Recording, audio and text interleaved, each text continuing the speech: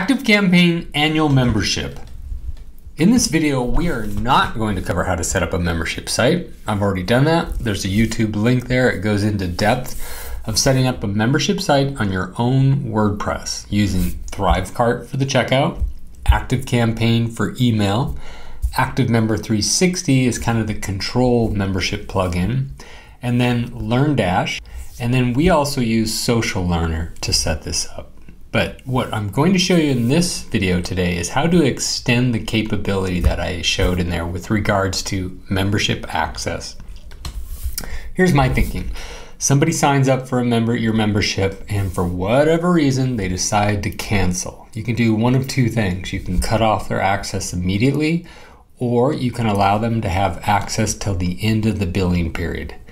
My suggestion is to allow them to have that access. So that way, you don't really have to refund. So for instance, if they bought an annual membership and 2 months in they decided to cancel, they might have a reason for wanting a refund. But if you give them access till the end of the year, then take it away, even though they canceled 10 months earlier, to me that makes sense. But it's up to you. But I'm going to show you in this video how to extend the capability that I showed in the membership site video previously.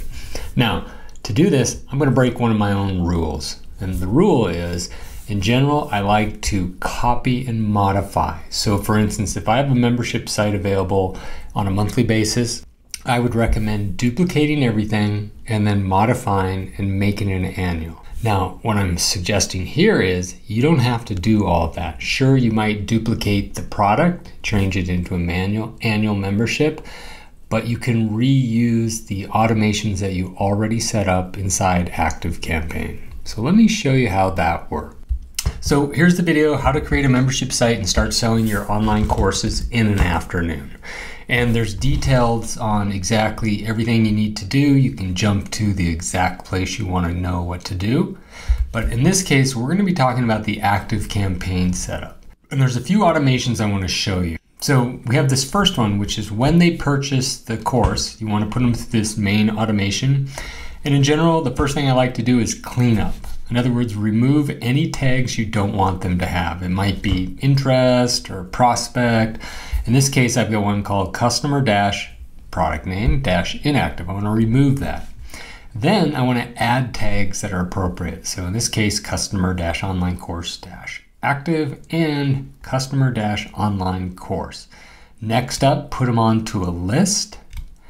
And then we want to put them into an automation that holds them in case they do cancel. Notice it says 30 days. We're going to change that a little bit. We're not going to change the name, but we're going to change the functionality. And then I typically put them into a welcome/login email automation. Now, one thing you might want to do different if you're offering a monthly and an annual membership that's identical except for the time frame is when they purchase the annual membership, also apply a tag that basically says customer-online course-annual. That would be the one difference that you would do. So you're not going to do it here. You might do it directly in ThriveCart, but you want a way to identify somebody as an annual member. So this is the main purchase. And the thing I want to point out is we immediately put them into this online course subscription cancel 30-day automation. That automation looks like this. Wait 10 days, wait 10 days, wait 10 days, wait 2 days. And that's important. We want to extend the time frame that we're allowing them to have access.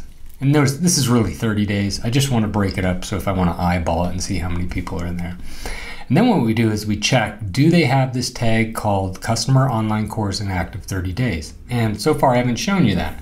If they do, then we make the appropriate tag change that changes their access to the membership based on ActiveMember360. So in my case, I typically control access to this via this -active tag. So if they have this tag, then we remove this tag and apply this. Otherwise, we skip over. So that's that. Now, here's the cancel. So if somebody cancels their subscription, ThriveCart, we want to put them into this automation, and all it does is apply this tag. So if you think about it, if they're on day 20, they cancel right here, we're going to apply that tag. So when they get down to the bottom here, they're going to go down this path, and this will remove access. This tag does not remove access. And then finally, this one's important too. This is the online course subscription pay.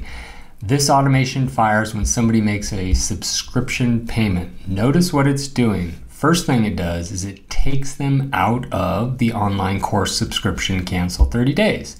Let's go back and look at this. So think about this. This should happen every 30 days.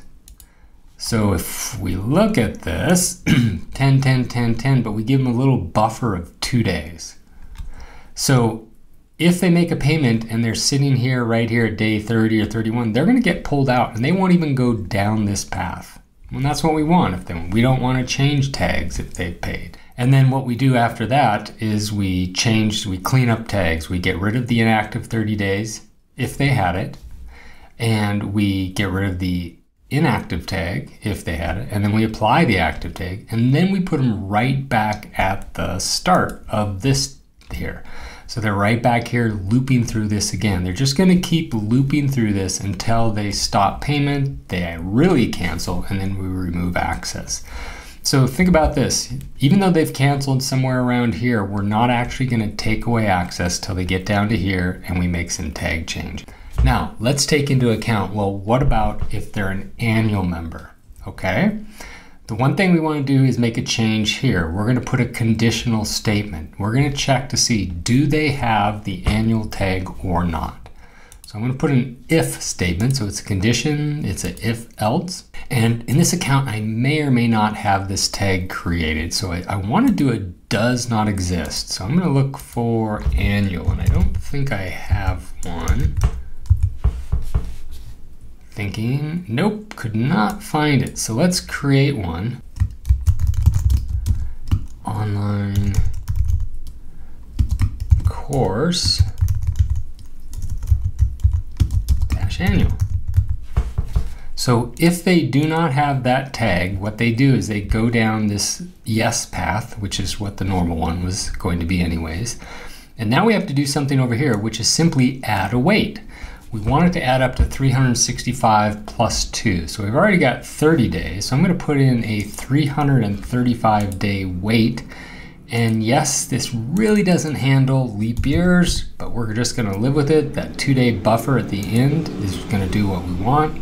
And then we're going to loop over to the yes leg.